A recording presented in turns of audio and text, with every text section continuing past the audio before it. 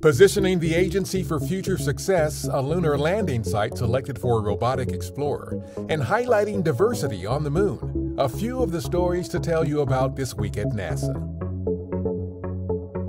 On September 21st, NASA Administrator Bill Nelson and other senior officials hosted an agency town hall from our Mary W. Jackson NASA headquarters building in Washington to announce that, going forward, we will reorganize the agency's human spaceflight programs into two separate mission directorates.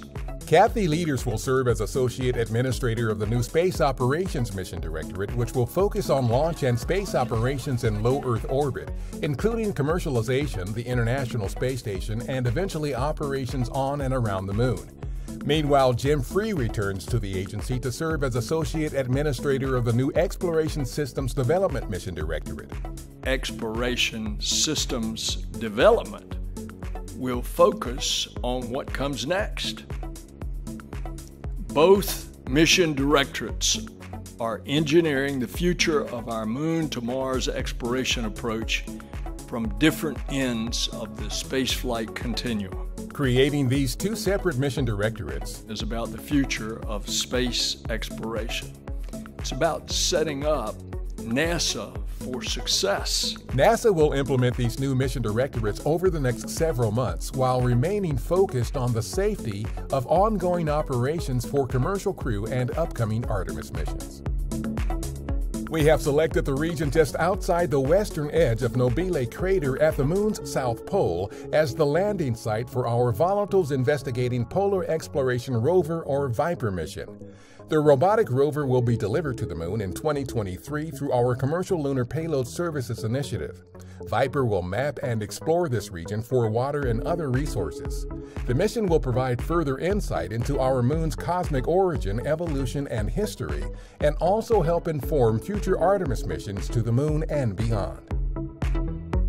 The International Astronomical Union has accepted the proposal of a summer intern in a NASA-affiliated program to name a crater at the Moon's south pole after Arctic explorer Matthew Henson, a black man who in 1909 was one of the first people to make it to the North Pole on Earth.